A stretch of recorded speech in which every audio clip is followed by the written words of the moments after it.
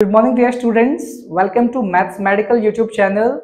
Students, in this video we will know about a branch of mathematics which deals with the measurement of sides and angles of a triangle, and this branch is known as trigonometry. So trigonometry is made up of two Greek words, trigonon and metron. The word trigonon means triangle and metrons means measurement. So what do we measure in trigonometry? We measure sides and angles of a triangle. Students, you have to keep in mind that the triangle on which we apply trigonometry must be a right angle triangle. Suppose that the given triangle in the question is not a right angle triangle, then with the help of construction, firstly you have to make it a right angle triangle, only then you will be able to apply trigonometry on it. So students, Hipparchus was a mathematician or an astronomer who invented trigonometry to measure the distance between celestial objects.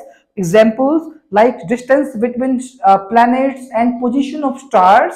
But later, trigonometry is also used in physics, engineering, construction, architecture, oceanography, cartography. In oceans, we also use trigonometry to measure the depth of the sea. In map, we also use trigonometry to locate each location. And in physics and in engineering, trigonometry is used everywhere in each concept, in each derivations, everywhere it has been used. Or in construction, engineers also use trigonometry to draw the buildings or the things which they want to make. Students, before moving to the next part, which is related to angle of elevation or angle of depression, firstly we will study about a term which is called line of sight. Students, line of sight is a line which joins the eye of the observer to the point where he looks at.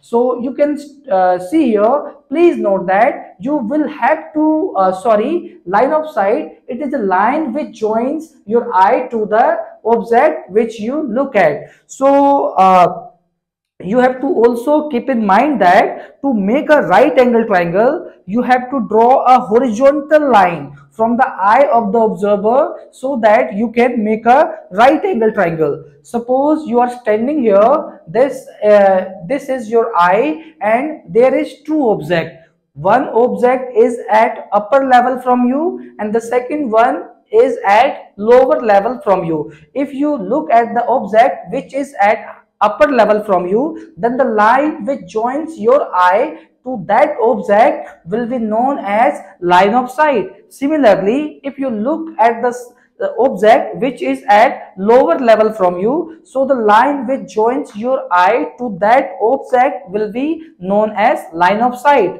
Students, you have made this horizontal line. Like you have studied here, you have to make a horizontal line to make a right angle triangle. So that's why you have drawn this horizontal line from the eye of the observer to make a right angle triangle. So this is our horizontal line, and we have to draw a perpendicular line from the object to that horizontal line so that you can make a right angle triangle. Students, you can see here, this is a horizontal line and this line of sight is at elevation from this horizontal line, because this line of sight is at horizontal elevation from this horizontal line. So the angle between this horizontal line and this line of sight which is at elevation with this horizontal line will be known as angle of elevation. Similarly, this line of sight is at depression from this horizontal line. So angle between this horizontal line and this line of sight which is at depression with this horizontal line will be known as angle of depression. Students,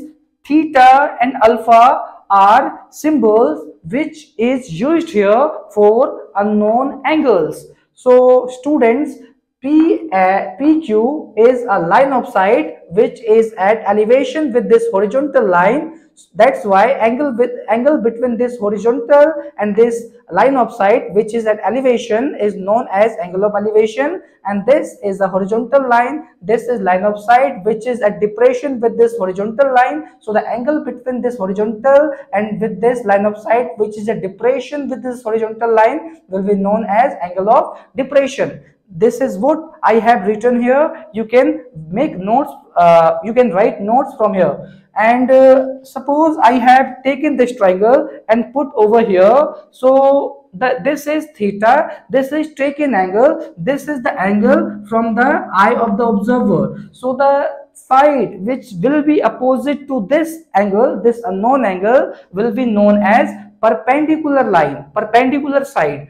And we represent perpendicular with the help of capital P, and the side which will be opposite to the right angle will be known as hypotenuse, and we represent hypotenuse with the help of capital H. And the side which is between right angle and the taken angle or the angle of elevation will be known as base, and we represent base with the help of capital B. If I look upward, then the angle between horizontal line and line of sight will be known as angle of elevation. And if I look downward, then the angle between horizontal line from the eye of the observer to the line of sight will be known as angle of depression, because this line of sight is at depression with this horizontal line. That's why angle between horizontal line and the line of sight which is at depression will be known as angle of depression. Students, in next video we will study about trigonometric ratios, square of t ratios, reciprocal relation, square relation, complementary relation, and various values of angles in trigonometric ratio.